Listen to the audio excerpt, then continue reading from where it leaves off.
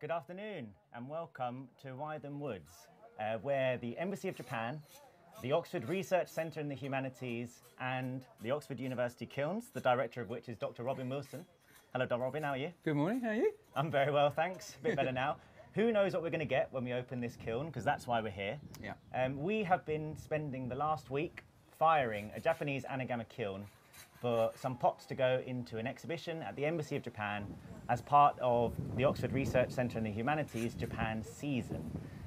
We'll be taking questions throughout. It's a phenomenally interesting process. Robin will have lots to say about that later, and we'll be speaking to people from the project as well. So please do get your questions in both the Torch YouTube channel and the Embassy YouTube channel, and we'll get to those as we go along. But without further ado, I think it's time to open this kiln. So let's see what we get, shall we? Yeah, we've got a team over there. We've been holding them back from opening the kiln for the last hour. It's been the kids on Christmas, hasn't it? They are. It's a bit like Christmas. They're desperate to get into the kiln and see what we've actually done. So we ought to move over there. I can hear them. They're already scraping. Right, we'll go over there. So let's go over there and we'll see you in a mo. Let's get this thing open.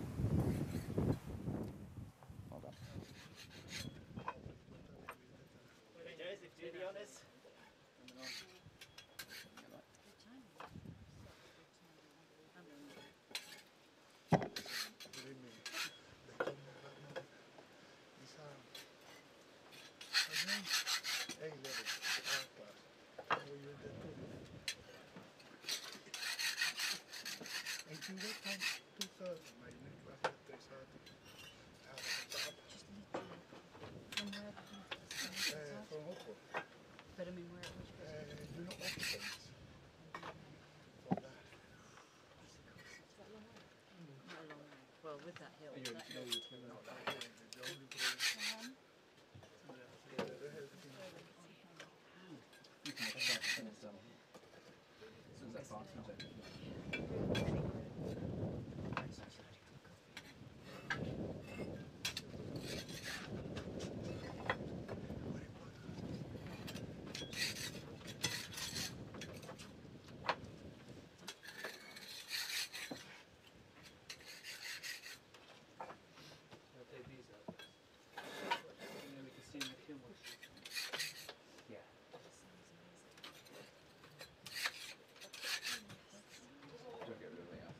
First reveal.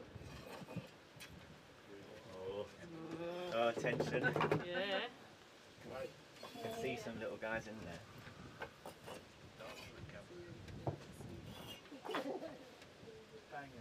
Peters. Oh, I haven't seen it yet. What's it like? Peters looks nice. I'm good, how about you? I'm good, thank you. Oh, Josie, don't hog it. What's he like? Oh, yes, that's all right. I think it's going to be okay. Yeah. Get in there, just get some of this. Maybe you put the button, right? Okay, Ali, do you want to go for it? Yeah. We'll start taking that. Brilliant.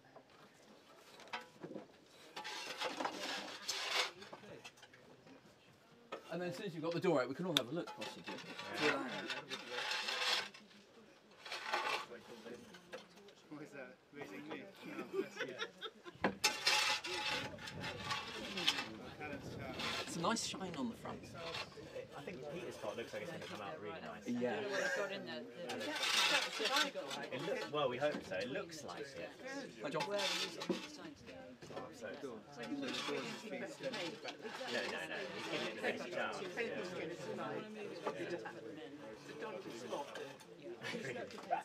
Well, I guess he's taking the full whack of it, isn't it? Yeah, stuff landing on it, heat, they've done it before. you name it. Yeah, so if it works, it really works. Oh, yeah. You want to get something to tap them? You got them. Just give them a slight tap. No, I'm just checking. That's it. They'll probably all need it actually. They're all quite sealed together.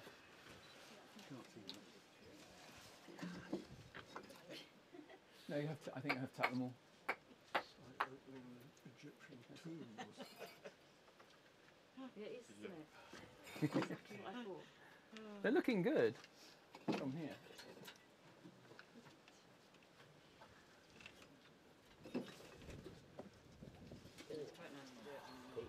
done a live stream. No. What's the first one? More tension than normally. Are you dressed well enough to get into this kiln? You haven't worn your stuffy toilet suit.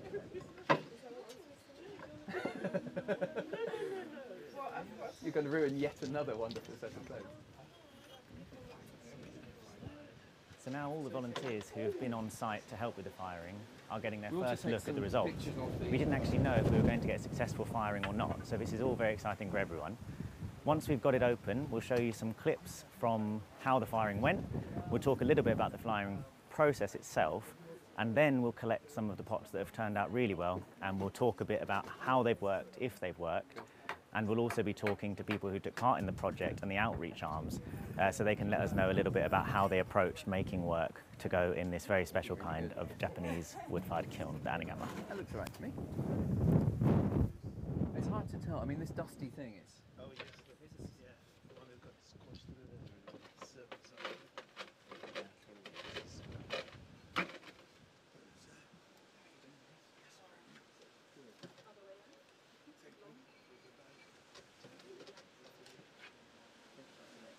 Being here and stoking it. The golden goddess has done it. I swear we put her on the left-hand side. How is We she a moved hand? it like 10 times. Did you? Okay, she didn't move herself. No, she didn't. I moved at the very last moment because we Yeah, had a pot exactly. on that So side. your connection to the project, Sit up. how you found them taking part in the firing, did not and move then during the firing. your outreach, you know, your arm, So we're what you're to trying to home to the achieve with economy. that, and then some of the work, so some of the work. I think that's like a nice 3 stages of the story. Connection, what you're doing. Yeah.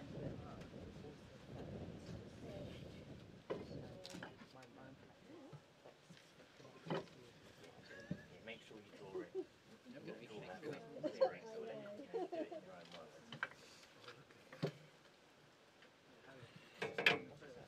We'll just take some pictures of it.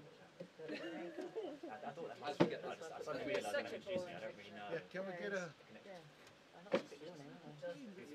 looks great, doesn't it? You know what he like? He likes Christmas. The great survivor. That is so nice.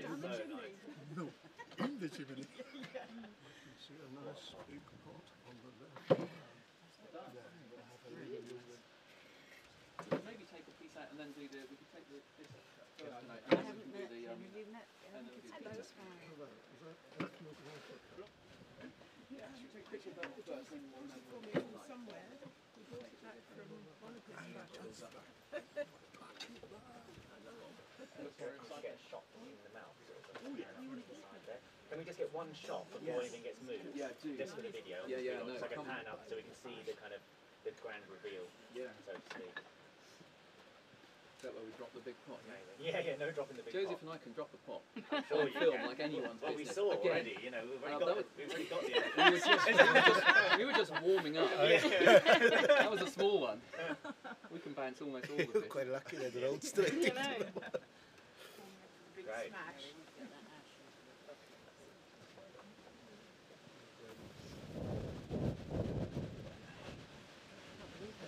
The thing about it, when you open it, it always looks Yeah, yeah, need to be dusty and grey, and you think, oh no, what have we done? And then when you take them out, they all suddenly. Well, I don't think it looks like that at all. I think that it's very like Peter's spot. It's going to look so sick. Cool, thank you, Kate. Right, let's get it out. Should we pop it down on front? Where do you want it? Lewis might be want it more than one time. We'll get ready to go for those CGI sections. And the wadding Oh. straight on. Oh, man. Oh, wow. It's done some stuff, hasn't it? Look at that. that is a pot. That is a pot. Look at how much it's shrunk as well. It's It's tiny. Yeah, it's That's true. gone down so It's much. amazing. Flashing on it, hasn't it? Right. That's the thing. Get a couple of them out and then I'll go to the Yeah. VCs and you'll have Let's about pop 8 those out. minutes. And it's quite crusty because it's sat in the bottom of the ash pile as well, so it's got all the ashing at the bottom. Yeah. Yeah, should we put it somewhere where it's Yeah. stable? And then we can. Is that stable? This one here. And all the waddings come clean off it. Your wadding was good, Joseph. Yeah, well done. That is Lovely, isn't it? amazing. That is amazing. This is like that, isn't it? It's Peter Sparry. So that's a Peter Sparry. He'll be pleased with that. He'll be dead pleased with that. So what's this wadding on the side? Was there something next to it, or was it going to? That be on was the so we front? so we lent it against the kiln because I've had Against pots the stick to the Oh, kiln right. before, and I didn't want it to have to be ground off the kiln. So knowing that there was going to be quite a lot of ash, and we've done this further back. We've wadded some of the pots onto the side of the kiln. That's really good. Well done, Josie. Well done, everybody. Yeah, Good, good. well done. That's brilliant. That's a good start. Let's keep on crusty, but like that. That wadding on the side was That is just a fabulous. good idea. That's a picture. Gotta take That is this such a cool pot. You happy with Yeah. You that? know what? Just put the rest in the bin. No, there's more to come. There's more to come. That's just the first one. The stuff out of the fire pit's usually not the best. Honestly. We're considering it's a white, That is lovely. Yeah, yeah. which is not, not necessarily the most. Louis. It's not necessarily the best. Well, exactly. So nice. We don't know what you put on it, do Do we? you know what colour it is? What did they It get? did. It did have a reaction. slip I mean, Yeah. look at that. He said it had a flashing strip on it, Where? and Do you- it do you know had a what glaze colour it inside, and the was? glaze has gone really nicely inside as well. Look inside. Oh wow, yeah. It's a lovely. Robert, thing, that. Joseph, you don't know which colour it is. He has. We've got it all documented. He is not messing around. It's a shame that slips. Yeah, it is really. That's Yeah. that wadding. The wadding on the side. I told you the wadding on the side would be good. I'm hoping that. Yeah. I think wadding things onto the. Couldn't the you, kiln is really next time maybe you could put the wadding in a shell and attach it? Next time we can tumble stack it. We can tumble stack the whole kiln. That's all right. Well, if the wadding's that good, Yeah, yeah, that is just. why not? And the wadding just dropped off. Yeah, It was that's lovely. very good. It's a different, the no purity of the ash. They find the more pure the ash. And then we'll make a start. So who's going to start unloading it? Sharon. Go on, Looks people. like your mother. Yeah? The shelves, no? can I move the shelves? Yeah. You instruct them. You instruct them. So that first pot we saw coming out was by an artist called Peter Sparry, and that will be featured in the exhibition later this year. You'll see as we go to shots from the unloading itself, lots of different people. There was a huge amount of people involved in the firing process. I was one of them from the embassy, and then there was also another 16 people from community organisations, lecturers at universities, potters, most of us first-timers learning how to fire this kiln, all collaboratively, and all of them put work into the kiln itself as well. So they'll have lots of fascinating things to tell us about how they got involved in the project, about how they approached the project and how they found the firing. So we'll come to that a bit later. Just whilst they get a few of the pots out of the kiln, we're going to talk about the process. So we'll go back to where it all began on Monday of last week.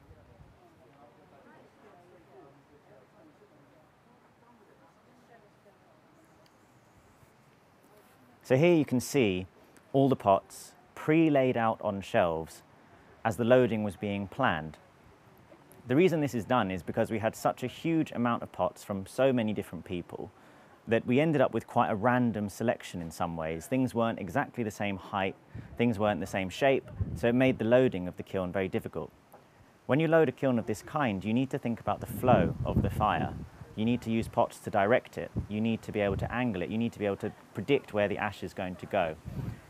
So all of these things were in the minds of the potters who were here as we were planning how the shelves will look. You can see there, that's Joseph, who co-organised the firing, handling Peter Sparry's pot, which we just saw come out of the kiln. This piece is by a French artist, Claude Assange, who is a wood firer and a true expert. And these two tall pieces by Harriet Coleridge, who is another artist based in France and a wood firer who also was on the firing team. Some pieces here by Lisa Hammond, and just in front of those you saw some work made by one of the outreach activities. So what we had going on in this kiln was work from fine artists, work from students. Speaking of fine artists, this is Amanda Chambers, who also produced a work. So in this one firing, we had work from fine artists, we had work from school students, we had work from community groups, we had work from up-and-coming potters, established potters. It was a really egalitarian firing. All of these things took place in the Anagama. It doesn't matter who or what has produced the pots. It was all about the levelling playing field of the Anagama. We also had artists producing things in a variety of clays, but nothing was glazed. So what we're going to see as more pots come out, we'll see just how those clays have responded to being fired in wood. We'll also see how the position in the kiln and how the loading took place affected the end results. So let's take a look now at the next stage of the process. So this part of the process is called wadding, and you can see a few of us there, and actually the cultural attaché from the Embassy of Japan, Kaoru Saiki, also got involved. And essentially we're rolling a clay compound into balls and into cones, which we then stuck to the pieces, which is about to be demonstrated by Joseph. What this essentially does is, because there is so much ash in the kiln, you can end up, where the ash melts, it will create a sort of seal, and it will glue to anything it's touching, whether that's other pots, or whether that is kiln shelves, or even the side of the kiln itself. So any part of the pot that is coming into contact with anything else needs to be wadded. For this firing, we didn't wad that many pots together, but you'll see an example in a moment of 2 pots being wadded together, and that is done to create a decorative effect. So the part that has been wadded to the other pot is going to be protected from the flame and protected from the ash, and therefore will provide quite a strong contrast to the clay otherwise. So here you can see, I believe it's Joseph again, just sizing up if this small unomi can fit on top of this or not. So where the rim connects to the shoulder of that vase, you'll essentially have a halo of strong contrast with the rest of the shoulder, which will have hopefully gathered a lot of ash if the firing has gone well. So you can see there again, we're actually just using, that's PVA glue, if you're wondering, which all burns off in the kiln. At this stage, those are the kiln props that separate the kiln shelves. And what we're doing here is just making sure that once we've wadded the pots, are they actually going to fit on the shelf that we're intending them to do? So you can see it's being raised slightly. And that is essentially done to make sure that once everything is wadded together, how and if it will actually fit. And we had to take out pots several times where things didn't quite work or didn't quite fit, and things actually went inside the chimney flute as well. This process, we haven't captured everything to show you today.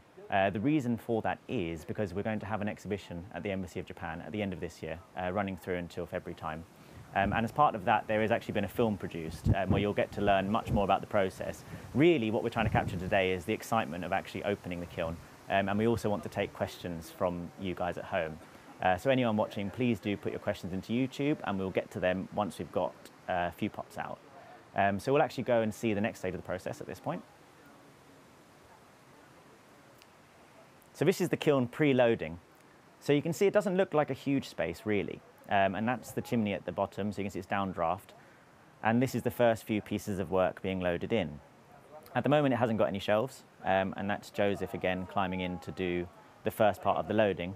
But even in that space we've managed to get around 300 pots in total in, from all the community groups, from the schools, from the outreach. The Oxford Research Centre and the Humanities did some outreach with local schools in Oxford. The Embassy of Japan did some outreach with local potters and some community groups in London and brought the pots up. And also Sundragon Pottery did some outreach workshops as well in Birmingham. So there's been a lot of outreach going on, essentially trying to increase accessibility to these kind of kilns, which are phenomenally expensive to fire, but produce fantastic results. So the idea is to kind of create a space and a kiln that is working for potters in this country, to have access to a Japanese firing technique that is, you know, not so easy to access. And so this moon jar has been loaded in into the chimney to essentially trap the flame inside the kiln. If you had the flame running straight out, it would be firing very inefficiently, which you don't really want. You want to try and trap the heat. So there's a few items put in there, but those items are in one of the cooler sections of the kiln. So they get lots of flaming, but they don't get a huge amount of heat, which means they can still be a bit fragile at the end, but they get some decorative effects. At this point, we're just watching a time lapse of us loading the back stack, which, for the same reason as putting the pot in the chimney, is you want it to be a little bit dense back there, because you want to try and trap the flame. So these pots are going sort of 0.5 centimetre apart, and trying to think about where is that flame going to go, not leaving any obvious gaps that the flame can escape from. Loading, reloading, twisting, thinking, arguing with other potters because everyone has a different idea.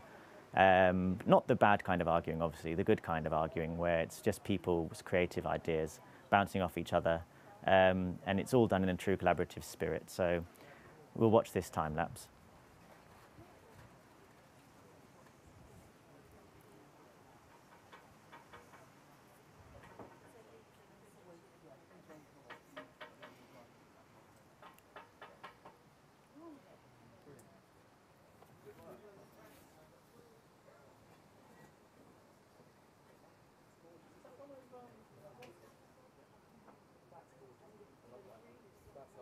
You might be wondering why there's so many bottles going in and lidded things, and that's partly because people will have thought, well, what takes the ash well? And flat surfaces take the ash very well.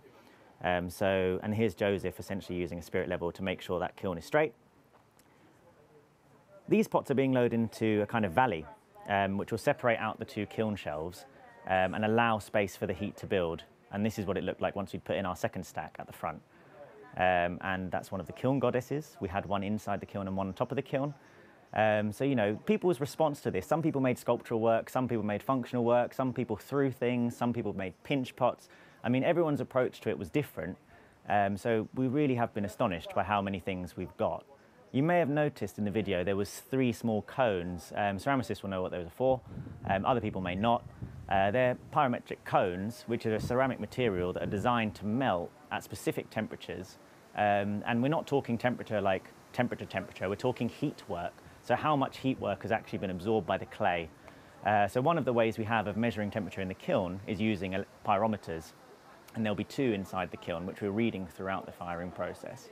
But the real key to knowing have you got the right amount of heat work into your ceramics or not is using those pyrometric cones. So they were placed in various points in the kiln because the kiln doesn't heat up evenly.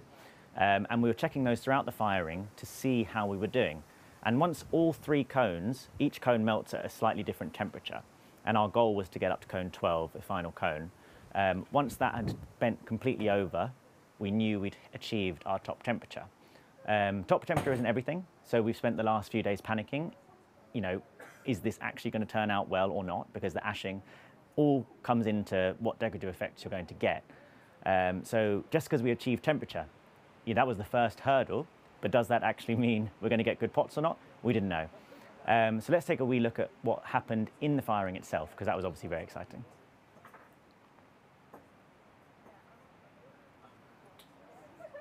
Oh, my apologies, I'm one video ahead of myself. This is us bricking up the kiln. So after we'd finished loading, we put in some bricks and a firebox, which is where we were stoking from. So here you can see the team rebuilding that archway, which we took out just 10 minutes ago. And once it's done, it was sealed up with some clay and mortar mixture, just to try to avoid some heat loss. And you can see there an awful lot of wood that went into the firing. And we'll talk about the environmental aspect of this later because it's very interesting. You know, you might think that because there's so much wood involved, it's not an environmental firing. But this firing was glaze free, and glaze has a or the materials that go into glaze has an astonishingly high environmental impact, whereby, you know, lots of the materials that are mined for glaze come from open pit mines, often mined by children. And it's one element of ceramics that is slightly ignored or neglected by ceramicists, the environmental impact of glaze making. So although we got through an awful lot of wood to do this firing, the fact that all 300 pieces didn't have any glaze materials on them means that there is actually an environmental argument for wood firing. Wytham Woods itself is also managed forestland, and all the wood we used would have gone to waste otherwise. So, you know, this wood, it's sort of served its purpose, it's being reused, it's being reclaimed. Robin will tell you much more about that side of the project, because obviously he's the expert even. He's actually just appearing. I'm wondering, do I grab him? Robin, do you mind just quickly jumping in and telling me about the wood, specifically the wood that we're using here, and the forest, and, you know, and then the connection there? Yeah, of course. So what we've got, the wood that's surrounding us is mostly softwood. It's Western red cedar, which is thuya. It's part of the university's woodland. We're surrounded by 1,000 acres here.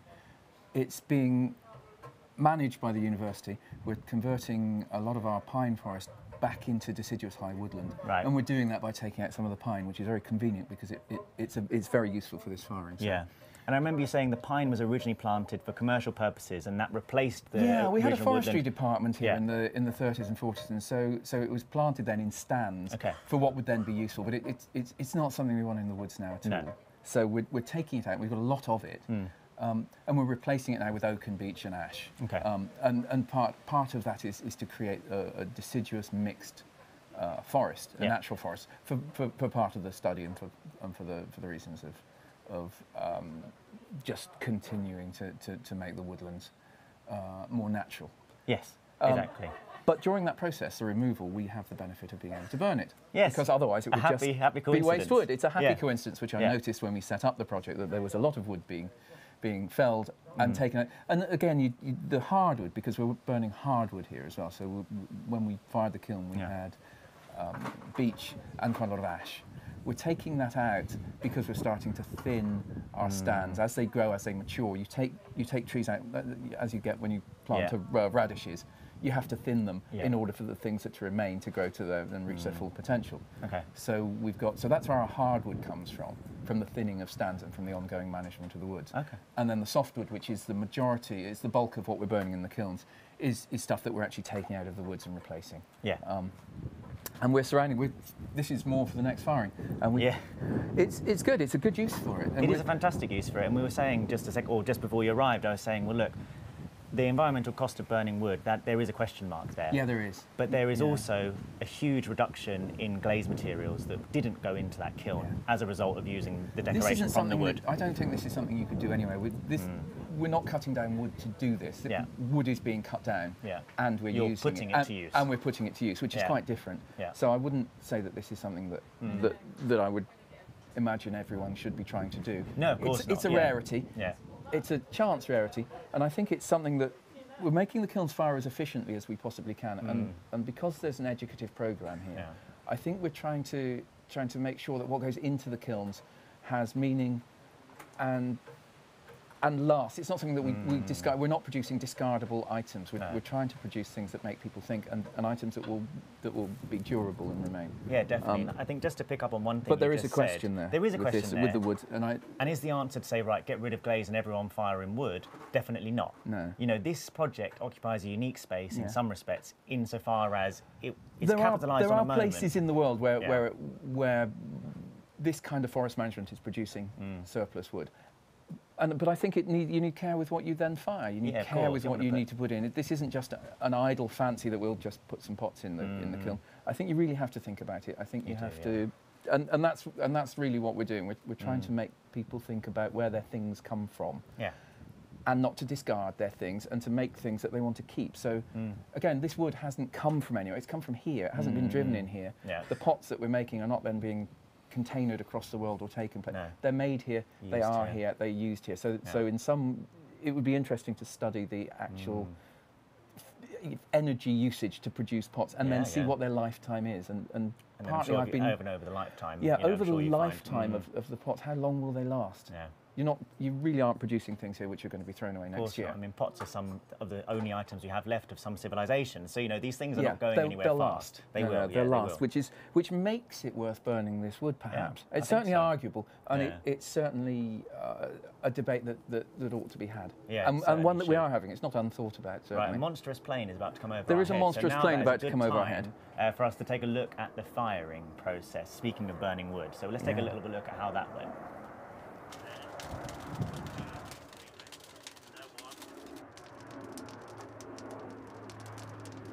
So here you can see stoking happening in both fireboxes at this point. What temperature do you reckon we were here at this point, Robin? You've got both still fireboxes smoke. open, so I think you're probably about 1150. Yeah, and we can see some of the pots there that's through the chimney at the back. And that's looking down. Heavily reducing flame. You can tell the oxidation reduction state of the kiln by looking at the flame. Although we've got pyrometers and things stuck in the top of it, you actually don't need them to fire it. What I was trying to get look at the records that we're keeping. The pyrometers are interesting. It allows us to make comparable comments about previous firings and so forth. But really, you don't need it. And what I was doing was teaching the team here to fire this kiln without the pyros. You don't need it. You need to listen to the kiln. You need to respond to what it tells you to do. Yeah.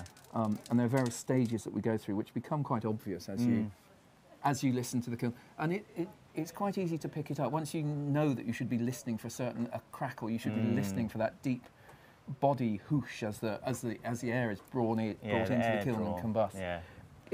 Once your attention has been drawn to the physical sounds and things that are around you, actually these kilns are quite easy to fire. Yeah, I mean, I was actually very surprised. I remember on the first day when we were still in the loading phases and you were saying all of these things, and I imagined, gosh, how on earth are we going to listen? I'm not a kiln whisperer. How am I going to be able to do this? I thought that came with years and years. But they make it quite obvious, especially the draw. You could really hear when you were getting a good amount of oxygen in there. Yeah.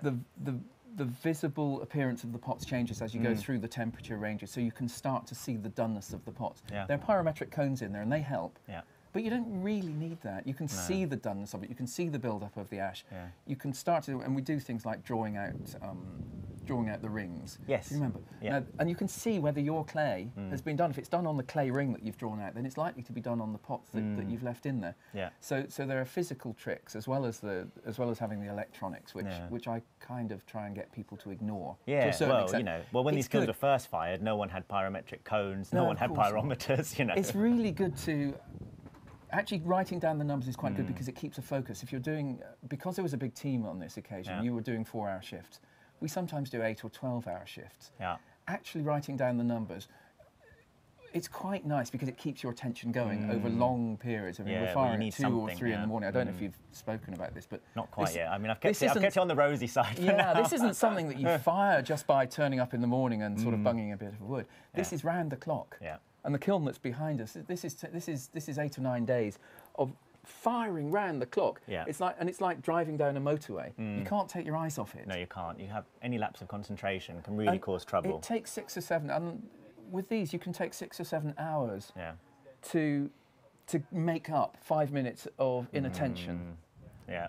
And because there were so many amateurs doing it this time, did you I'm sure you must have found that the ramps and things were taking ever so slightly longer because there was always that learning period as the teams changed over. I was surprised at how quickly everybody learned, actually. That's it went really well. No, it went really well. We'll come back, maybe. Oh, you might even be allowed to come back. Yeah, no, it's really good. It's, as soon as you've had your attention drawn to the various things, you just have to keep your ears and your eyes on those things. And when they start to change, you then have to start to think, do I need to improve what I was doing? Do I need to just switch on a bit better? Yeah, yeah. And the fixes, once I told you how you fix the things, actually you do it. Yeah. The air's not drawing, what do I do? We start to turn the wood. We start to think, is there a big enough air gap? Is there too much? Do we need to rake a little bit underneath? And as soon as you're doing that, the range of things you can do here isn't great. But being on top of them every moment is nudging this always from the mediocre into the perfect. Yeah, yeah. It's quite easy to fire these badly. It really is quite easy. You just put wood in it and you can fire how's them it badly. looking actually? Is it looking like an okay firing? You haven't seen it yet. I have haven't. you? I've been here with the camera. I'm not even going to tell you that. Oh, jeez. No, there's some great pots? Yeah, no, I'm fantastic. I mean, I saw Peter. Yeah, that is good. There's some really good stuff Fantastic. coming out of there. They've fired it well. Some good stuff has gone in, Yeah. and some nice stuff has come out. And, Fantastic. I think that's I'm a really good time pleased. then to actually start gathering some pots to show everybody. Yeah, There'll be a little bit of a lull where no one will be talking to you just for a moment as we get ready, but we'll talk to some of the collaborators. And this is also a great opportunity to thank Robin and the Oxford University Kilns for not only being here and helping with it, but also their financial support. And also the Oxford Research Centre in the Humanities and their Japan season, who also are financially supporting this.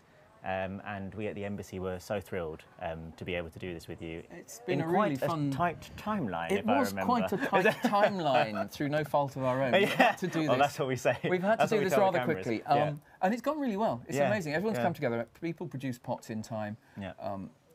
We've had a greater response than I had thought. I had no idea that this would be so It's been popular. phenomenal, hasn't it? Yeah, it's been phenomenal. The team has been great. Everyone has turned up, has brought more people. It's been a wonderful thing. Yeah, And yeah. everyone has learned a lot very quickly. Yeah. And I'm quite confident that that the same team could fire this again. Well, there you go, and there's no. And they all higher want to come back, compliment. They all want to which come is a back. nice I know. compliment. I know, so it's so strange, isn't And it? the you know? catering's been good. The cake has been very good. The cake has kept everyone going. But the pots coming out are really good, and we probably ought to go and have a We look ought at to go and some of get those. some. So we'll be back very soon with some interesting pots. So don't go away. And if any of that has interested you, do get some questions into the chat on do send YouTube. some. We would like to actually answer your questions rather than Robin and I just kind of rabbiting on. Yeah, I can talk about this forever. Yeah. But you could, if you have any questions, once you've seen some pots, it'll be more obvious what you should be asking. Definitely. And we can talk you through some of the pots. We can talk you through. We've got some of the makers who can talk you through their pots and their aspect and their of it, experience of firing it, because their experience is again quite raw and quite unfiltered, and they'll be able to talk to you about having done it for the first time and what's different to this. They're all potters, but this is quite different for most of the people who are participating. They haven't seen this kind of result before, so it'll be interesting to get their first reactions from these things. It will. So we'll be back shortly with some pots. Don't go away.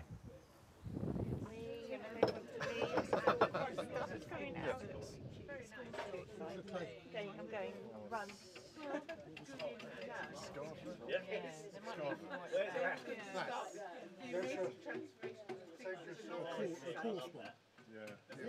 The sweaty forehead, I love that. Yes, I do.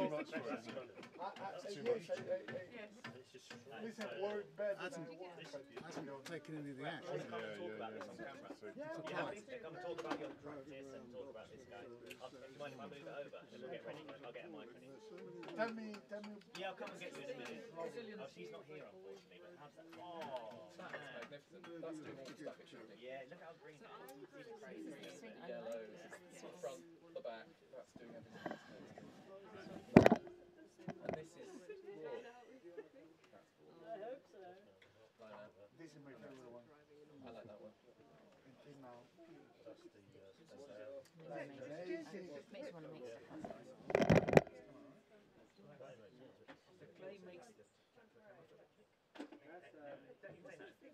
But you could hold your absolutely gorgeous pot. One of the best pots that's come out, and you could go. Which thing? This? That? The sponge? This? Oh, I didn't despise that one. I despise the temple tiles. That's the sign, it's right inside. That's quite cool. That's perfect. Almost looks like a rebate or something, you know. That's And doing what? feldspar looks pretty cool. That's doing what they should do. Oh, wow. Where's that from? Whoa, that's some crusty guy. Rachel, where's that from? The front row. Amazing, that is so, looks like it's from the sea. Are we on backstack yet? We're on Don't think so. No, we're in front of the side staking channel. The heart looks pretty wild as well. Rachel, you are taking. Rachel. I think that's... Rachel, you are doing line for line. Yeah. Super, fantastic. Thank you. Hopefully that's Front in of the the shot. bottom, so yeah, so...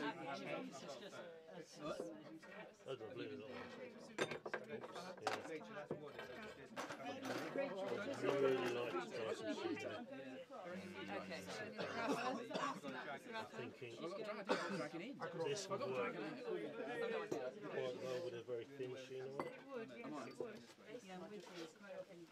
Just to pull up those. Oh wow, blue. Look at that blue. I've got a box full of these. What clay is this one? I was going to salt fire them, but I haven't bought them. I haven't made the salt kiln yet. Hello, les pas. That's the first step, isn't it, really? It's in preparation mode. Second row. It's second row. So that's, yeah, so that kind of sits just here. Cool. Cool, Raf, shall we have a chat? Yeah. Crusty hair.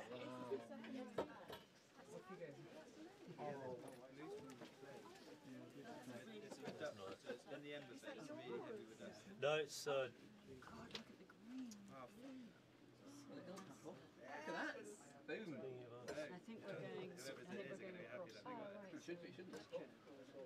Are we still going across? Yeah, we're going across. This is the second row now. I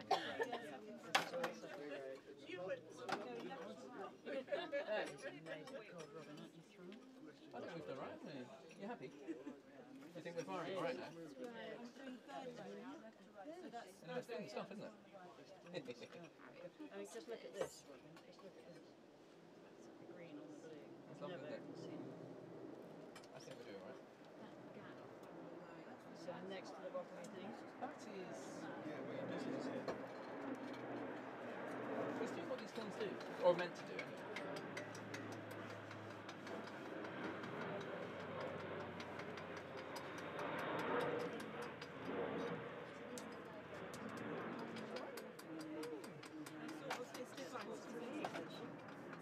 Size of relief. Somewhat. It's a slightly public thing to open it. Quite so. Size of relief, isn't it? Bit? Slightly. That looks like Angel. an angel, doesn't it? Yeah. Yes. That's been glazed on. So There's some Pottery as well that he did, which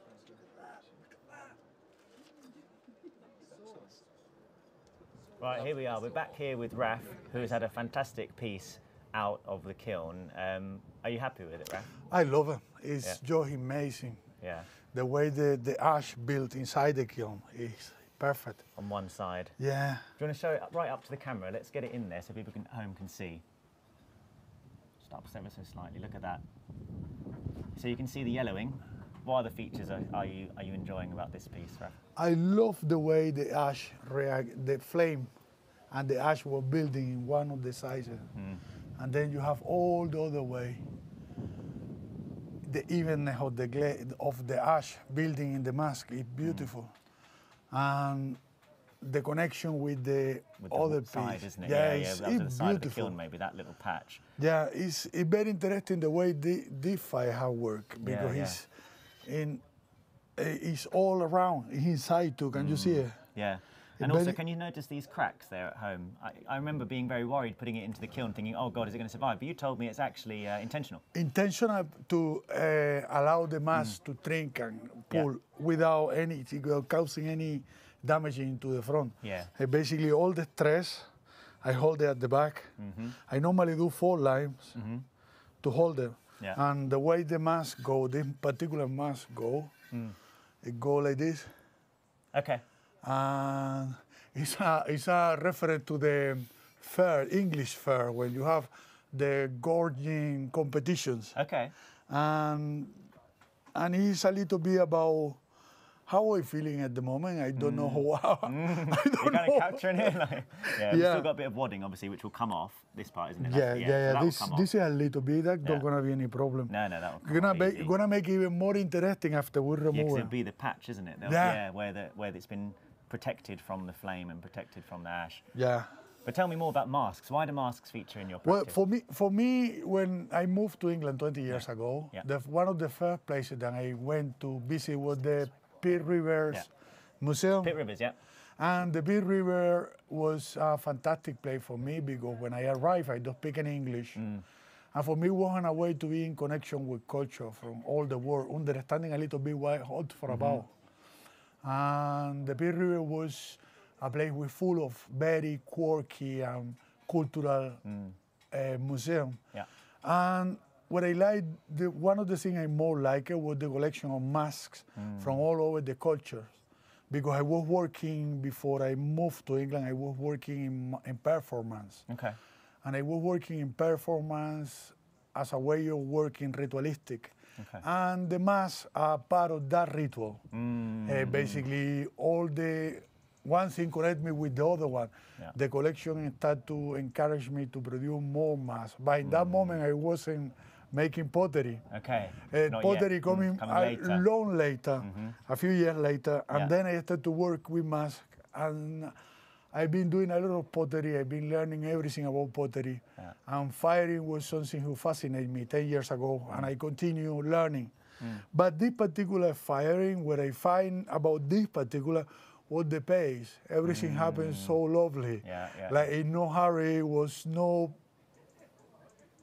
real effort in the way we had to do. It was very lovely the way we can interact with each other. Was really nice the way we work with each other. Was really nice the way everybody worked together. The harmony, maybe the amount of people who were working, made the pace. fire. Although there was intensity, the pace, it didn't feel stressful, did it? No, it because was, we were covering each other and making sure people were resting. And everybody was doing the same thing. That's what I more like it. Like sometimes you have one people doing something and then another one doing something, but because all the time was somebody working in the kiln who know exactly what we're doing. Yes. We basically were repeating the same thing, and that gave it like the harmonious effect in the firing, because we don't want improvising anything.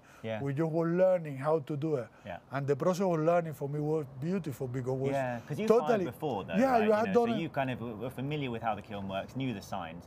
We're about to get a plane, but hopefully we can carry on talking. A few of those, you think, oh, we're in 1,000 acres of woodland, the most beautiful place on earth. But then it's also, they do love to send them over. Well, we are in Oxford. Yeah, that's it. So, we're still in Oxford. It feels like nature, but we are still in Oxford. Yes. About 10 minutes drive, actually. And the woods are open to the public, I believe, for people to come and have walks and all that sort of stuff. So it's a fantastic place to visit. It's a very, charming place. It's absolutely gorgeous. The walks around here are amazing. It's a lot of research have been done in this place. Basically, this is why the wood have been keeping so beautiful, because I suppose have been on the very, very well looked after. And the team who working here very good. People with a lot of experience. The people who are working, all the rest of the working here is make you feel at home. We It's very all settled nice. in very quickly. I was so surprised, and everyone's been so friendly and accommodating, and all the staff, have been helpful, and everyone's been there. To look out for us, they never say if they can do it. They say, yeah, come on. Let's do it. It's always a yes. You very rarely got a no, did you? Everyone was just positive attitude. Let's make this work. Let's do this. And then look at the results we get because of it. It's fantastic. This is beautiful. That's a I'm really so proud, really special piece. You should be. That is a really special piece. Yeah. Well, thanks for talking us to us, Raf. Let's go crack on, help the guys. Yes. Yeah, thank you. No worries. Thank you. It's got a bit of wadding on the bottom. It'll need tapping off. Maybe Jim's will tap her off of wadding. He looks like a tapper off of wadding. So where are we now? So this is now the valley. So this was in the valley between the stacks. So we're now moving on to the back stack. It's a nice position, isn't it? Nice. It's good actually. That's worked out really well. This one. Did you like that? Good. Using that space between the shelves. I was hoping it was going to create a bit of. Well, we haven't seen the back stack yet, have we? It's worked really well for those pieces. That of Claude has come out really nicely, and it didn't take too much of the firebox either, which is really good. Robin, do you want to talk to Austin about his pots so people can have a break from listening to me? Yeah, I can talk to Austin about his pots. Great. I might take some. Hey, good to see you again. I sent an email to Andrew. Did you get it? Okay, you did get it. Cool. Yeah. No, that's fine. I just wanted to make sure I got the right address and everything. I'll carry a few other things. Yeah, it's like right. Austin, having to do with these, my man. Have you got anything else out yet? Is that? Yeah, Joseph. Dogs. You always know straight away, like random little bags of people's pockets. They're in a dog Robin, have a quick chat about the hat. Right, so Robin. Sorry? We've got a studio and help out at Oh yeah. I wonder whose that is actually. That's very nice. That patch of black really makes it actually. And then you've got the raw clay. It's just... Oh, we've had some stumping this guy. So, we're having a look at some of the pots. Austin here is from Sundragon, which is a community pottery in Birmingham. Right. Do you want to tell us a little bit about? I mean, these are exciting. We've just got these out, so it's very hard not to talk about the pots. Do you want to tell us about the pots? What have you got out? It's a raku clay, and it's just been chamfered with a flat piece of wood, and then just tidied up a little bit with a surfhorn blade to get it a bit sharper, just so it picks up some ash just on the edges of things to show the contrast.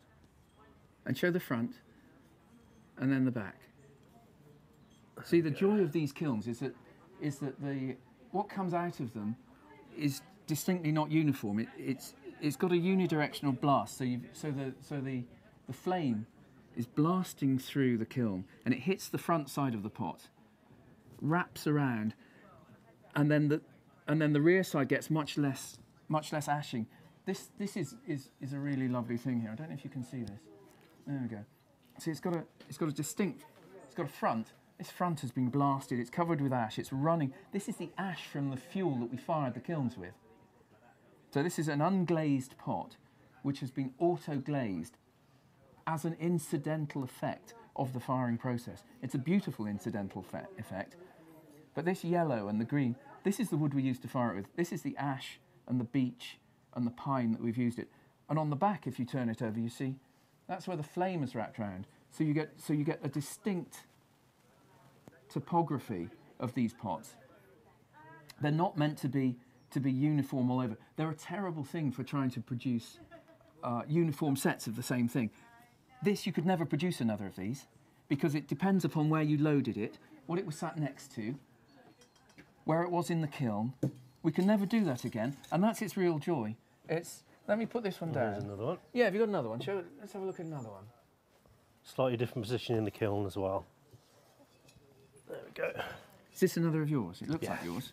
So that's done the same way. Just pressed into those kind of areas there. There we go. So that's the front.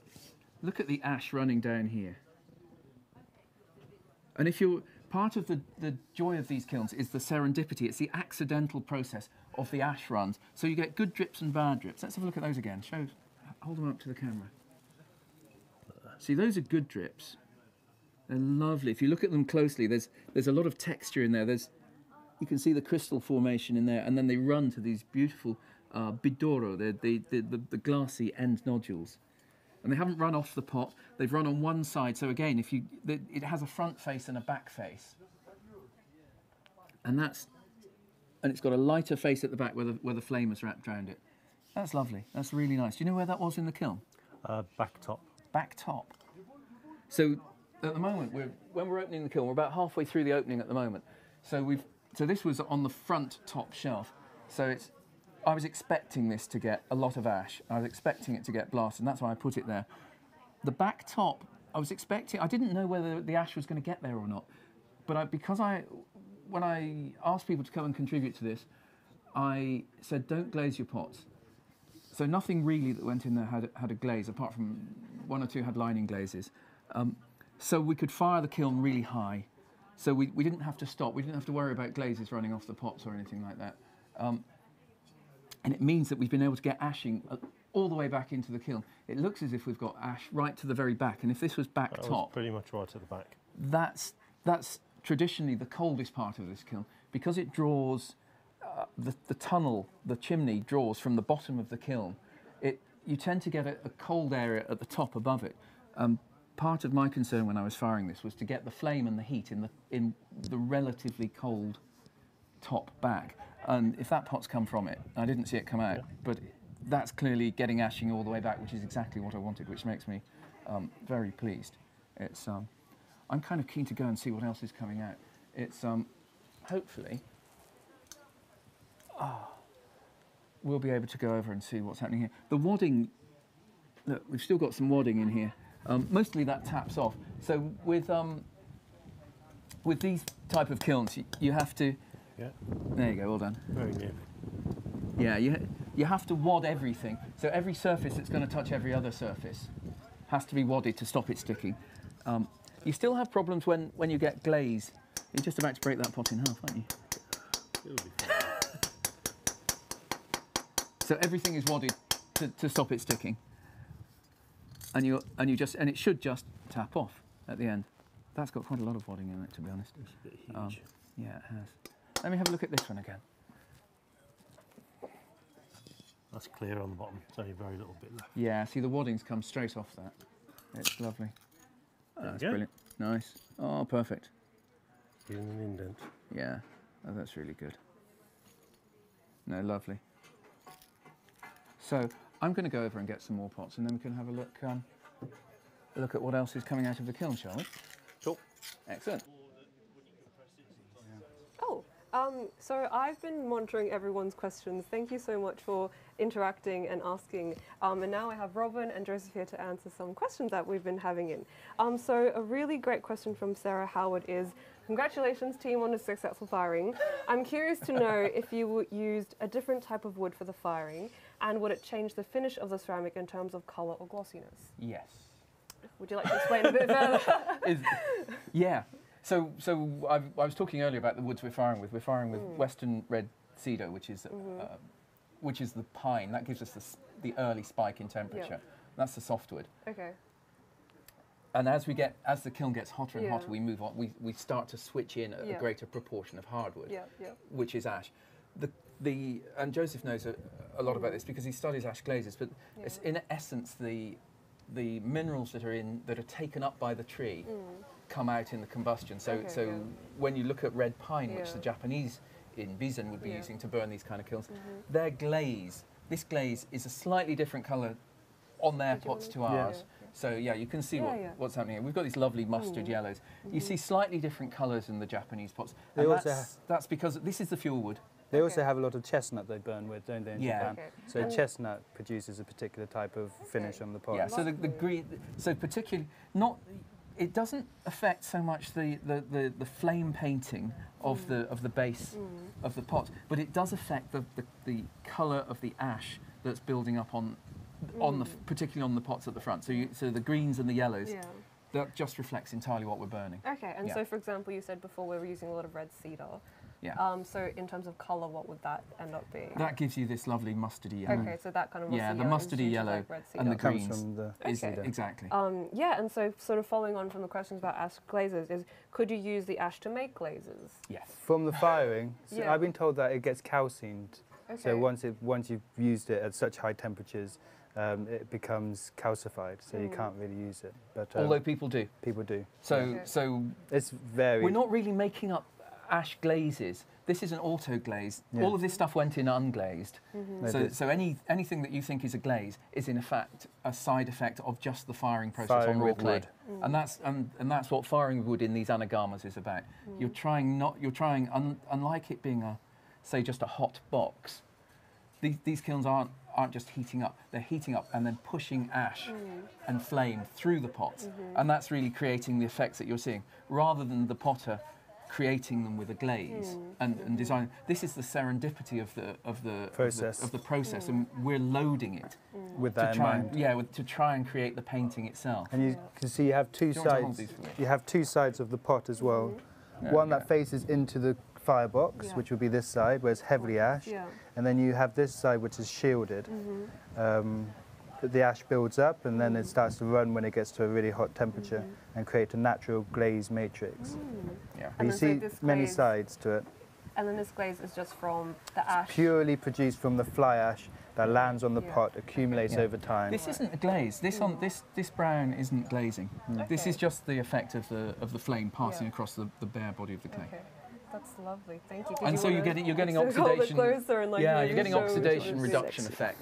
Let me try and. Yeah, I think that's so good. That you can see it's that. like, so for example, like that streak, was that also from the type of wood that we were burning? Yeah. So this is the ash that's landing upon it. As you get molten fly ash coming off the fuel fire that we're firing the kiln with, it adheres to all of the cooling surfaces, which means the inside of the kiln, all the pots, all of the surfaces get this build up, and it does what you'd expect. When it reaches a certain level, it starts to run. So you get these beautiful runs coming down, and a lot of the pots I've seen coming out here, we're starting to get runs and lovely running ash. Look at this. This is a beautiful thing. That's great. And then we have, from Ethan Powell, if you could change one thing about this firing, what would it be? That's a really good question. It's always like, we'd always want to say we'd soak it longer at top temperature. What do you mean soak it longer? When we get it to top temperature, and we produced all this fly ash in the atmosphere and it lands on the pots, the fly ash is still pretty dry when a new fly ash that lands on the pots. And when you soak it, you have it at top temperature and it stays at that top temperature for a period of time. So it gives enough time for the new ash to actually start to melt into the actual glaze that's being produced. So we soaked it, but there's always this tendency to want to soak it just for that bit longer. So we could have done another hour or two, but I don't think we needed to. You don't get certain. But the results are great. The results so far from what I've seen are just really But you would have to soak it for, say, you wouldn't just soak it for another hour longer, you would probably soak it for 4 hours longer, so you can really gauge what the actual soak does rather than just I'm not sure I would have. I'm not sure I'd have changed very much. we didn't have much lead-in time, so we didn't have a lot of time to prepare people for this or to do any serious educative work. So actually I wouldn't have changed the firing. Okay, yeah. I think I would have changed the way that because we had a lot of schools involvement with this, I think I would have liked to have built this into more national curriculum type access, so people appreciate a little bit more about what we're doing. It'd be nice to have had time beforehand to actually go out with some of these pots and say, look, we could produce this. I see what you mean by the firing. You know, so I think the firing, looking at the actual physical firing, is great, but it's the things that have sat around the firing. And work around it that took the fire. I mean, normally we spend a bit more time doing this. On the preparation, so that's all I'd have done. So looking at the firing, I think it's. All right, great. I'm really Because pleased the with actual that. firing of the kiln was the easy thing. Wasn't it? Firing of the kiln is the easy part, to be honest. It's all of it's actually making it count that's difficult, and I think that pre-preparatory process I'd have liked to have had a bit more time. All right, okay. And then there was one question before, I think I remember, but it's gone now. But there was also a question like, why are the pots cool to the touch, even though we're just taking them out of the kiln right now? We finished firing on Friday. On Friday. Okay, so 3 o'clock on Friday. Wednesday. Yep. So it's had 4 days of cooling. Okay, yeah. We allow enough time for it to cool down. It takes as long to cool down as it takes to go up. This small kiln that we've just fired takes 4 days to really fire the thing, to get it up to stoneware temperature, to get it up to cone 12.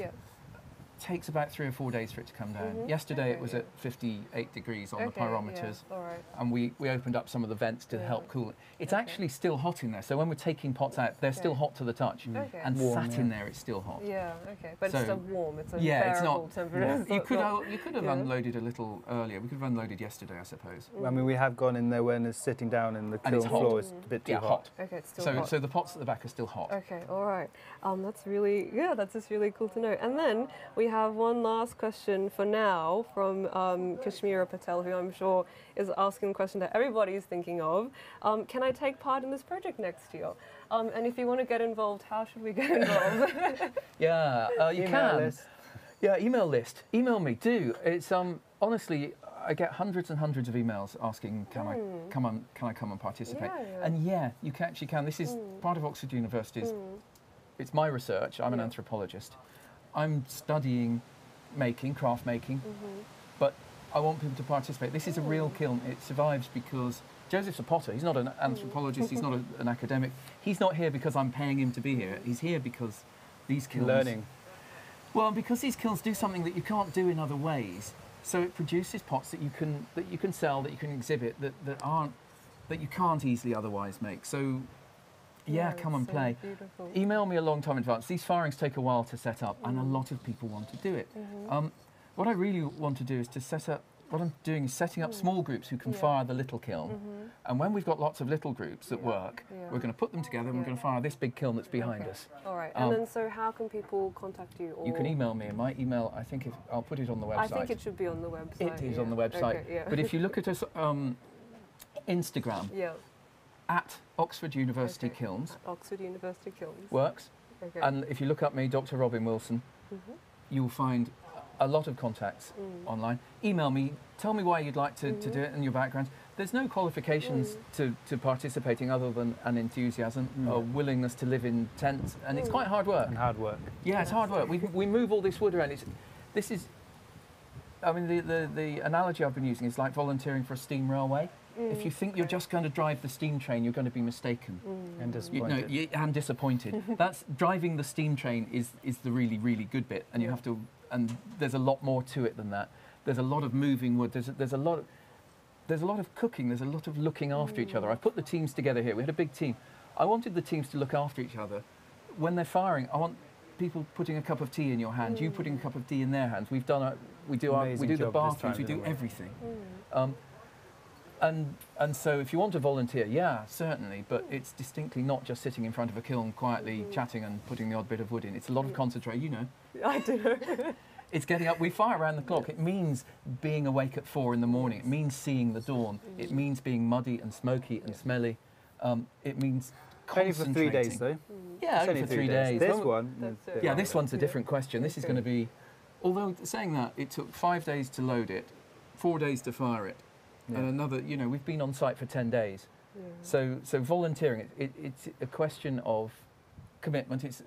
It's nice to do some pre-research. If you want to fire, think about what kind of pots go into this. Have a look at Japanese ceramics. Get a feel for unglazed wood-fired ceramics and think, oh, is that something I want to be?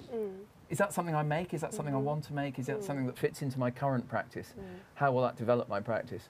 And then just email me, because it's, you know, we're building up teams all the time. There are more and more people all the time, and it's, I mean, and this isn't going away. This is something we're going to continue to do. And it's something we're going to continue to expand upon. But as I think I was saying earlier, I don't want people to just do this because it seems like oh, I might try it. I kind of like you to think about it and then think, actually, I really want to try that. I really want to benefit from that. I really think that burning all this wood is actually worth doing. And it's worth doing if you learn something, put things in, produce things that are great. And really enjoy it. And I think the teams that have been here, I mean, this firing has been brilliant. It was a team that came from all over the place. And it worked really well, didn't it? Fantastic team, fantastic firing this time. Yeah. And the work that comes out of a kiln that you fire like this is so different from all other work. There is a really lovely buzz over there. I can hear it over my shoulder. But yeah, so thank you so much. That's all we have for questions for now, but please keep them coming in. Yeah, if you've got any more questions, ask and we'll try and answer. Yeah, and then we'll probably see what's going on over there, and then we'll come back later for more questions. Brilliant. Thanks, Melody. Thank you. No worries. Cool. Thank you so much for answering me. Thank you. Bye for now. See you later. Cool. Yeah. Well done. It's a nice broken. It's another one that's very pink on the inside. So that's that clay, is it? It must be the clay, yeah. That is lovely. Oh, that's a nice, isn't it? Yes. I wish I'd made a cup. Callum, do you know whose these are? We actually don't. I've got the record of all the maker's marks, so I'll try and dig it up after, but it must have been someone who delivered directly to Robin, I guess. Whatever the white and pink is gorgeous. Yeah, I like that. So light. Looks so big. This is the last row. Yeah. Final row. Back row. Tongue away. Left to right or right? Is that left or right, Rachel? Left. Left. Left. Yep, left at the back. Oh, that's Oh, that's nice. Oh, this was slip cast, that one. This is behind. It's so nice. This is behind that one. Okay, and that was hiding behind that guy. So that's behind This it. is gorgeous. Behind it. Really nice thing. Yeah. That's lovely. That's your bowl. Oh, Whose is that? Oh, wow. Nessa, Nessa. that's so nice. Okay, when we get you on, you got to bring that. Yes. You got to bring that with you to the camera. This is on the far right. Yeah. Just slightly at the front. Who hasn't been in to unload? Who hasn't? I haven't. Melody, get in and unload. Melody, get in there. Front shelf. Have you been in, right? Yeah, I've been in. Where's that come from? Front left. Front. Come on, Melody, get in. Yeah. That's amazing. Front right. Yeah, hold your side. There was one. There was Callum's taken it. and it was like they were like on the top. I know. Well, if you see it, you do one line and then the next one. Starting from the left to the right. So I'm here with Nessa from Sun Dragon. Hi Nessa, how are you? Hello, I'm good, thanks, yes. You're good. And we will be wrapping up at some point, possibly slightly after 2:30, because there's a couple of other things, other people we want to show you, but obviously the recording of this will be on YouTube afterwards. So if you need to go, by all means go, but if you want to get a question in before you do, do submit it. One question actually was from a potter who was asking, has my work come out? Jose Carvalho, Portuguese craft potter. Both of them have come out safely, and the other ones are going to the next firing. This one, interestingly, has some slip collected in Weymouth on it, and it's, you know, it's very, very, very glossy, I would say, you know, compared to some of the things we've seen coming out. So that's some, yeah, you should be happy with those results, I think, Jose, if you've stayed with us this far. But Nessa, what you're holding, I think, is a very special pot, which is yours, isn't it? I'm super pleased with it. So I don't know if you can see, it's Ashraf Hannah clay with a porcelain slip on the outside. Yeah. Yeah. And you've got these lovely pink shades, which I suppose is from the slip. And this was towards the back of the kiln, wasn't it? It was, I think, like the second or third shelf down, maybe. Yeah. Yeah. I was really like, gorgeous. didn't know what I was expecting at all, really, because I've never done anything like this before, and Yeah. we were all kind of rounded up a little bit last minute. So I just chucked 4 pots in. Yeah, whatever's Yeah. to hand. And you, of course, actually took part in the firing process as well. How did you find it? Yes, it was really, really interesting. I was trying to. I don't think I can think of anything else where you like have a collective process that creates individual things. I think that's really, quite right. Yeah. really special, actually, because if it's collective, often the thing that you make is collective. But without the collectivity, you wouldn't get the individual pieces out. Yeah, so kind of all of our work has kind of contributed to the fact that your work has come out in the way it's come out. And actually, that's such an interesting angle. I like that.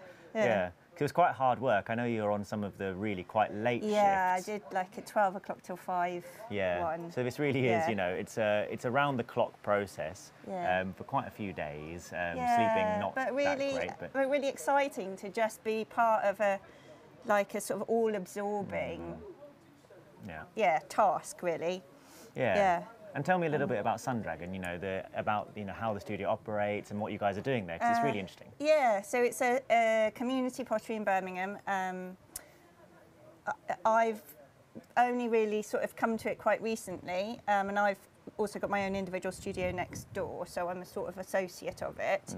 And Becky, I think Becky's baby, she made it, I don't know, how many years ago? Maybe 15? It's about 15, wasn't like it? It's that. been around for a while. Yeah, so it's sort of, she wanted sort of a studio which was accessible to everyone. So it's got a sliding scale of membership fees according to what you can pay. And then sort of collective responsibility for all of the jobs like the pugging and the firing the and stuff. unfun jobs, because it's one of those things. When you see this thing, you think, oh, pottery, doesn't that look fun? But there is an awful There's a lot of of grind, yeah, there is a lot of grind. I mean, Becky does a lot of that work as well. So it's her dedication to allowing people to play and use clay sort of therapeutically almost as well. I think it's a really healing process to make something, and she's certainly. really dedicated a lot of time to having that facility in Birmingham. Yeah. No, it is such an interesting project, and so great that you guys are able to be involved. Yeah. And the fact that we get results like this is just the cherry on the cake. It's just so beautiful. Yeah. Let's get that close to the camera, have one last look at it. Give it a nice close-up on that one. Oh, there we go, there we go. It's quite difficult to follow when we're looking at that screen, but that is just, It's got some really beautiful sort of coral pink colour on the outside. The pink is the flashing, and then the contrast on the inside with those really earthy yellows. Is just, that's a really, really special piece. I like it so much. Yeah, I'm very, very pleased. Great. Well, thanks so much for talking to us, Nessa. Welcome. Thank you. And we will be back very soon with Sharon, and she'll talk a bit about her outreach work. And we also know we've got a question on the Torch YouTube channel which we need to answer. So we're going to get a wood firing expert to come and answer that too. So see you guys very shortly.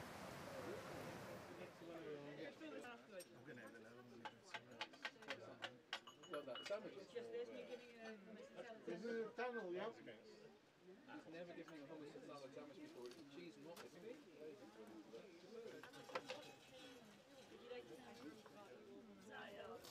This is in the tunnel.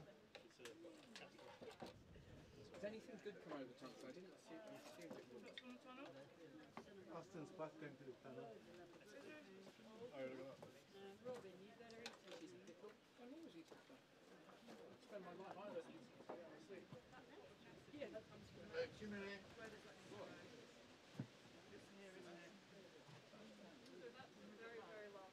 That's a bit, no, it's one more, one more. Yeah. Zion? Joseph had to. Made that one. No. So what did that have on it? Porcelain slip. Very nice. None of my stuff got in. That's in the throat of the kiln. Where are yours? And that's the same way. The front. No, they're good. No, what were it? These are lovely. Yeah, they're good.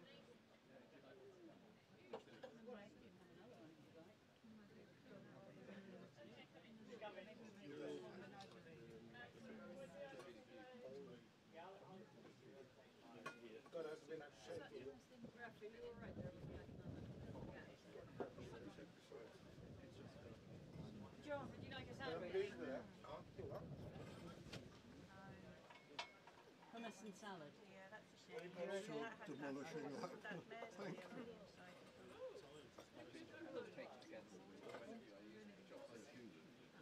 Yeah, he stands on the cake.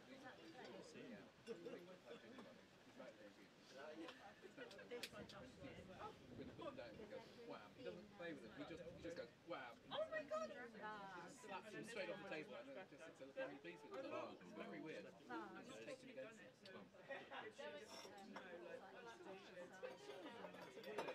More hands in their head.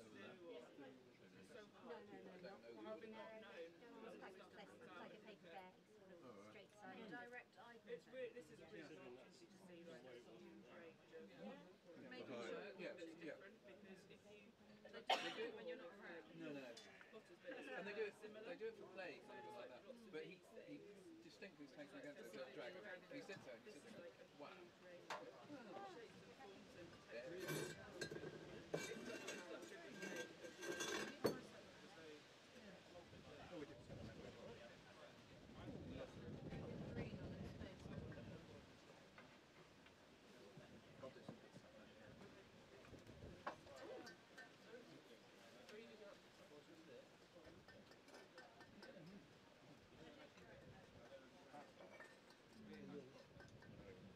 Okay, so we're back. I'm here with Sharon and Rua. We were on the same firing team together, so well done for surviving. God, do you want to start telling us a little bit about the project, Sharon? Because I know it's super interesting. Oh yeah. First of all, I'm going to say thank you because I was a part. You made it a really good team, and also thanks to Robin who made it happen, and also Joseph because their dedication. Right. So about the project, through the invitation, I was really pleased because I'm doing my own particular work, practice within the history and the ancestry of making pots and making those links, and then bringing it into my my teaching practice. I think so. Everything's connected. It's not just one thing. So it's all enveloped around quite a few things. It's multi-layered or multifaceted. So anyway, so this particular fit one is an Adinkra pot, Ghanaian Adinkra symbols, making my connections to West Africa, looking at a particular place of Ghana. And because I come from a graphic design background, because that's one of my practices, I like looking at the actual shape, the 2D flat shape, which is quite symbols, and they all got different meanings. So this is a Sankofa bird, and it means to look back in order to go forward. So it's about looking back at your past, your history, in order to go forward. Not neglecting it and not just staying there, but just... And not burying it either, not dwelling on it. But actually using that as a sense of your knowledge and going forward. And so in terms of my own research in that, I like to share that with my students.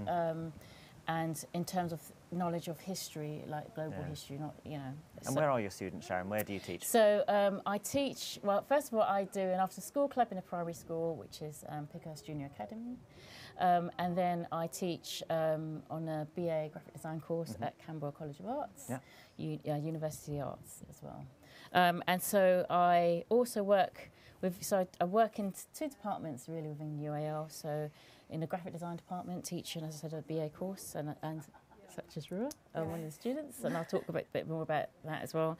And also work in Canberra, Chelsea, Wimbledon, also known as CCW, outreach. So I work on various programs within outreach, and both are really close to my heart in terms of what I do, and I find it really immense in terms of the practice. So there's me linking in between the schools and the transition between primary school, secondary school, further education to higher education. That's why I involved the schools in this project.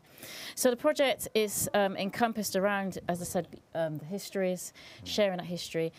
And interestingly, it happens to fall within October, which is Black History Month. But then it's that kind of platform. But it also goes deeper than that in terms of not just in 1 month, but it's actually part of the curriculum access in terms of learning, in that whole platform of what we're talking about, decolonising the curriculum. But actually, it's about education, everybody's history, world history, global history, really, and getting that sense. So I invited the children in the Pottery After School Pottery Club because they share their stories, they share their narratives, and we embrace all of that. And it's their sort of sense of freedom in terms of how their approach to things, and also then to invite the secondary school that I've worked in particular projects. And these students have previously worked in the summer with some BA graphic design students on a equality, diversity, inclusion program. And so it was a case of keeping those connections, keeping this sort of relationships going between BA graphic design students and also the at the time they were year 9s, now they're year 10s. So they're kind of looking ahead, their aspirations into art and design and also where they see themselves. So it's kind of like inspiring each other and that kind of mentoring thing. So it's really getting them to do the work as well. So it started off with mine, but then I wanted to see what the students done. So do a little swap. Yeah, thank you. So these are the significant pieces. So we spoke about bits about ancestry, looking at the fabric of Africa. So we literally looked at African fabric, Ghanaian fabric as well, and tracing some of the prints, tracing from the prints or drawing from the prints, and creating our own. And so this is like, we started off 2D, because again, it's like graphic design, 2D to 3D. So it's slab surface, like net shapes, what they're used to. And then they transferred their designs into the clay. And so there are 2 different types of clay, so I want to see what the results are. So this is from the primary school using Scarver stoneware as well. And it's just lovely in terms of what the outcome. And also the freedom. And what they did inside and out. And so this is the primary school. So again, from year 3 to 6, which is age from the age of 7 to 11-year-olds that I have. Okay, so this is someone in year 5, I believe. So they'd be like year 9-year-old. Yeah, 9-year-old. Yeah, and they're producing work like that. And then this is from year 10, and it's it's like taken. So there's similarities in the both because they're both looking at the same kind of fabrics, but then putting their own impression on it, literally impression into the clay. So this is the student work again in year 10 for their portfolio, which will. And then also it will give them, because they worked directly with students from the BA graphic design course, so they're working together. So whilst they were making theirs, BA students were also making us in the same space, and sharing their own narratives and stories and also what their history meant and so on. So it's all about storytelling around, conversation around the making. So that's what they produce. And they're fantastic results. So then it leads me on to, because the conversations, because it's everything by chance, speaking to Rua and about her work, and also inviting 5 students from the BA course who are really interested in this and get them to produce their work as well. So I'm going to hand over to you because it's been really great. Yeah, so I just got into pottery like in the past few months, and then it just so happened that Sharon, who was my tutor, is like also involved in that. So she basically gave me the opportunity to like come and experience the Japanese wood firing, which is like something that I've never experienced before. It was a really, really good experience. Like, I think everyone, it's like really social. Like, you spend so long just like putting wood and fire with people. So like the conversation, everything, it was such a good experience. So. Yeah, I think so. And it was great to watch you, what you were doing, and to talk about ideas of your work and how you're making things, but also just the fact that it was the doing. So it was getting in, getting those gloves on. Exactly, yeah. And how did that feel for you, doing it? Literally so exciting, like it's so much fun. It really feels like you like open the door and it's fire and it's just like, you know, it's just not something that I've done before, so it's really exciting. Like, definitely recommend like loads of people to experience this. I don't feel like a lot of people do this, so it is really like. And I think you mentioned a key thing is about we're all together, and it was community. Exactly, it's a great sense of community. Definitely. And the fact that there's that dedication, interest of, you know, similarly, be staying up all night, working on. It was teamwork. It was like harmony between everyone, because while people were doing the like wood firing, there'll be other groups that are like cooking and like constantly asking, do you want tea or coffee? And like it was a really caring, like bonding experience, I think. Really lovely, Yeah, what do you think? Yeah, and I couldn't agree more, you know, and I think I got lucky, you know, having you guys as company the whole time, you know. We had a bit of fun as well as, you know, some serious concentration and, you know, and I think we all learnt a lot. I mean, I don't think we're going to be firing it as just the three of us anytime soon. But it was great, you know. I think we learned so much, and I think to have a project such as what you're doing, Sharon, as part of this, you know, it couldn't really be more important, you know, when we're talking about the equalising area that is the space inside that kiln and the teamwork. So the fact that it's connected to your outreach activities, which, you know, are so far reaching, and you managed to bring in students, I think you also deserve, you know, some pretty serious credit for managing to do all of that, you know. Honestly, it's been awesome. I'm really humbly, sincerely grateful. And we've been blessed with really good weather, good company. Everything just fell into place. Yeah. And yes, it's hard work and everything else, and you kind of get overtired to the point of being slightly delirious. Yeah, just a little, but around that, I mean, there's lots of things that happen. As I said, everything seems to be quite layered around. Again, I learned a lot of different things from different people, different kind of stories, everybody's localities, and how we've all come together in this one space to share. And that will always stick with me, and I'm humbly grateful for everybody that's been organising it and being a part of that team, being a part of such a great team. Yeah. The best team.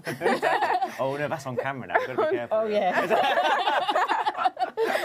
But and it's something that I'll never forget, and I hold on to. Yeah, I certainly couldn't agree more. Yeah. And so can I just say, go and to further to share that, continue to share it with the students, and continue to invite more students, because it's a great experience, and just to be out in nature. It's a great experience. And the students' work will be featured as part of the exhibition as well, so it'll be a fantastic opportunity to have the students come, see their work on display, and and also tell that story about the project. So you know, once we actually have the exhibition up and running, then everything Sharon's working on will be part of the exhibition, and it's really worth coming down to have a read and learn about that as well. You know. Thank you. Yeah, so that'd be great. All right, guys, thanks so much for coming to chat to me. Yeah, great, cool. I should crack on a bit. All right. And we'll be back in a minute with our last interview before wrapping up. So any final questions, do get them in. All right, see you in a minute. Thank you so much. Thank you.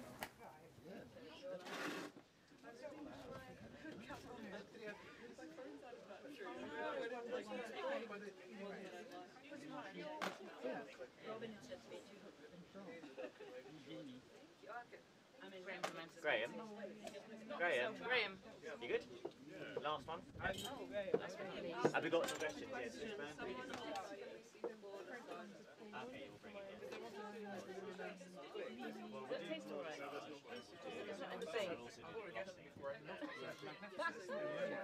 We'll just do that now. You wait until I make a crumble. So you get my side. And you can join in for the last discussion as well, Melody. We'll have a chat about what Graham's doing. Okay, so we'll do last interview, me, Melody, Graham, and then I'll wrap up. Yes, I think you've got his piece ready.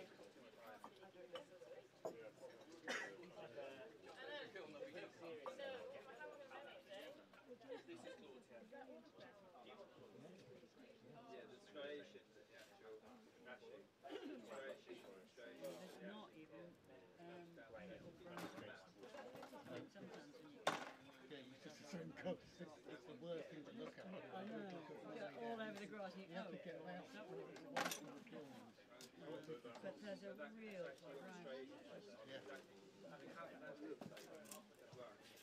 I think that's a great plus of having a big variety of people.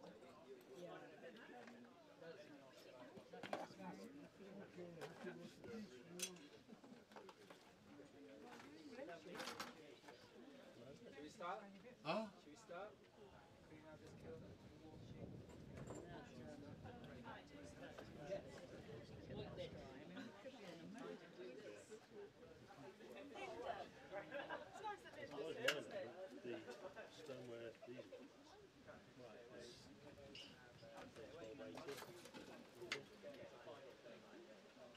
Right, let's go back.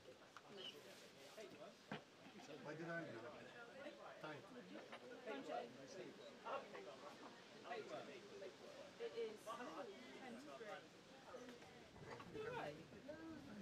Okay, so we have some questions here again, and One of the questions is, how does the firing create the shine in the glaze? And I think we'll let Robin answer that one again. Yeah, sure. And you've got another question. Oh, and there. another one from Michaela is, can we see Claude Assage's piece? Yes, you can. Yeah, Here I'm it surprised. is. Is that from Claude? Bon après-midi, Claude. Look at that. So this is, I think he calls it the portal of the sun. Is that right, Claude? So this we put in the valley in between the two stacks of pots. And it has, Claude, I assure you, come out beautifully. It's really lovely. But it's a very nice illustration of that shine. I don't know if you can see the light reflecting off it there. So to answer that question, the glaze, it's glass. It's a full crystallization. So it shines because it's a fully crystalline product, just as glass is. That's why it shines. And when it's not fully crystalline, you do get the matteness of it. But this, you see, it's shining all over. It's beautiful, isn't it? So the clay body itself has fully recrystallized. This is stoneware, of course, rather than earthenware. So at 1300 degrees, or about cone 12 this got to, the clay minerals in it fully recrystallize. So so this is non-porous. This is stoneware. These are crystals as they are with stone, and the glass itself, like that on that, you can see that. Look at that beautiful sheen on it. It's really good. And so the way that the fire, like, how does the fire like make it glossy and shiny? How does the fire make it glossy? Yeah. Well, it's just the heat. Okay. So when you heat clay minerals up, they recrystallize. Okay. The clay minerals, which initially contain water in the structure of the clay minerals, the water is driven off. The clay minerals themselves become crystalline, and if you heated them further, they would start to bloat and crack and sag and break down. And then if you went even further, they'd become liquid. So we've done clay experiments with earthenware clays, and they just liquefy and disappear. So basically, the shininess on this, it's due to the clay heating up and then turning into glass. Is that right? Well, yes. So that's just clay heating up and turning onto glass. Yeah. But the glaze is really the ash from the firing. Okay, so it's not actually glazed. No, it's just ash. Well, glaze is like glass. So where you put a glaze, when you deliberately glaze a pot, you're putting something which recrystallizes on it. Okay. We haven't glazed these pots deliberately, but the process of firing itself adds a material which is from the ash from the firing. We heat that enough, and it becomes an auto glaze. When these were fired initially in the 1200s, you see glazing on utilitarian pieces, and it was clearly a side effect of the firing. It wasn't a deliberate thing, because the pieces were not art pieces being made in BZ. It was a side effect. It was a nice unintended side effect, and it was the side effect that was then selected for by tea ceremony masters who were looking for vernacular Japanese pieces, particularly in the late 1500s, for their tea ceremony. So it's a side effect, but my word, it's a lovely side effect. Absolutely. And look, you can see this. I don't know if you can see that the front and back. You can see this side faced the blast of the flame, and this side was protected from it. So you've got a lovely topography, which again the Japanese would probably call yakashime.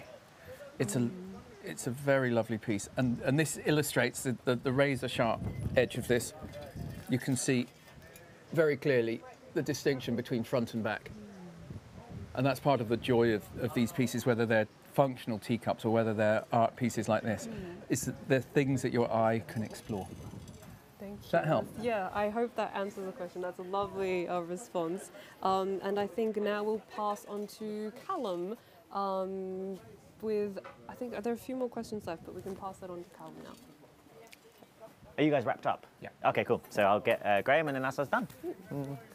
Cool, thank you, Melody.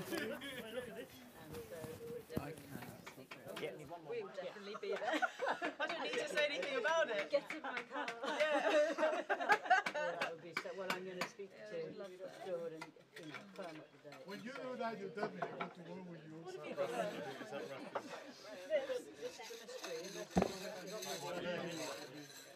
we'll toast to you, Harry, when we get back.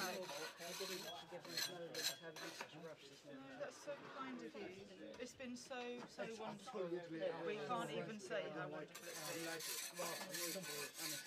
And again, on top, the icing on the cake, to actually get nice pots. Super pots. Because it would have been great, even actually with nice pots, but it's really so disappointing after, if you open the kiln and it's just all... Well, they have to finish it till 6. I'm sure. I mean, there is nothing, is there? There's almost nothing. Yeah, that's exactly. Because I was just saying that often you take out an Anagama, everything just looks brown. What's happened here? Okay, if I'm happy, I'm going back to I think that might be like that one. So here we are back. I appreciate we've overrun over the scheduled time, so thanks to everyone who's stayed with us to the very end. We will be putting a slightly abridged version of this on YouTube afterwards for those of you who couldn't, join or couldn't stay. So keep an eye out for that and share it with people who you think might be interested. But before we wrap up, I would love to speak to Graham to tell us a little bit about your involvement with the project. So do you want to start just by introducing yourself? Yeah, my name's Graham Hughes. I'm an artist and printmaker. I teach printmaking at the Ruskin School of Art, part of Oxford University. And so I got involved with the project through chatting with Robin about how we could link up kind of the different sites of craft practice from the Ruskin School, which is a kind of contemporary fine art undergraduate and postgraduate course, and then this site of practice within the university of working with ceramics and this traditional technique. Yeah. And so that would be a pathway. So my involvement in the project, Robin and you guys kindly invited me to be part of it as a kind of pathway for our students to kind of follow in that route and maybe use this process as part of their practice. Yeah, and a lot of the students came on the Thursday, didn't they, and actually saw the firing happening, and it's a great experience to have if you've just joined the school and they're straight in the field, seeing it going on and, connecting the dots between fine art and craft. I think you're really operating as that bridge, aren't you? We try, quite a few first years and third years came up, and it was really interesting, I think, for them to see a different aspect of making, and then maybe how they could interweave kind of working with clay and this site within their practice of fine art. So we're really, as you were saying, we're really trying to join up the dots effectively between fine art and the discussion between anthropology and archaeology, which this does very well. Yeah, so, it's existing on that border, isn't it? Yeah, and I think those interdisciplinary discussions are really important, and kind of cross collaborative making. Really important. And what did you produce? Because I think these. So I'm really pleased with this. So this is going to be part of a sculpture. So I'm using this as kind of like an experimental process. Yeah. I've been working with the Natural History Museum in Oxford, and so they excavated 2 plane trees to make way for the development of a new science college. Right. So they wanted an artist to kind of work with the trees, so they didn't go to waste effectively. So I've been working on making some sculptural pieces, but also some engraving blocks, so wood engraving blocks. Yeah. And then also part of this project during the firing, I put in a block. It's kind of like a bit of a ritualistic offering, and part of my heritage, kind of my ancestors were brickmakers, so I'm kind of doing some work that's to do with crosses to do with my craft heritage, and then how that then translates through this project. So hopefully symbolically some of the ash would have ended up onto some of the ceramics as well. So that would be part of the feature sculpture piece as well. So and I think that was a beautiful moment when we sort of gathered around the kiln and we put the piece in. I think you could feel the symbolism of the action, and the fact that it traces all the way back to the Natural History Museum as well. It's just such an interesting way to have an artistic angle on that wood that otherwise would have gone to waste, as you say. Oh, thanks. No, it was quite a kind of. I think it was late at night, so it was quite a kind of emotional moment. We'd all been firing for how many hours. What is this? Suddenly, it's been such a great process to go through. I think like the collective kind of effort, everyone coming together, discussions that have come out of it, friendships that have come out of it, have been really special. So it's, couldn't agree more. Yeah, it's kind of like a very unique project. So I couldn't agree more. Great. Well, I think we better wrap up at some point. So all's left to say from the Embassy of Japan, thank you to the Oxford Research Centre in the Humanities, who have been putting this on alongside us as part of their Japan season. which do check out the Torch website. There's lots of other interesting Japan-related events happening. And also the Japan-UK Season of Culture is still going to the end of this year. So there's an awful lot of exciting Japanese-related events, cultural events and otherwise, all across the country. So that's very much worth checking out. And last but not least, to Dr. Robin Wilson and the whole team at the Oxford University Kilns. It was sort of those three organisations who got the project rolling.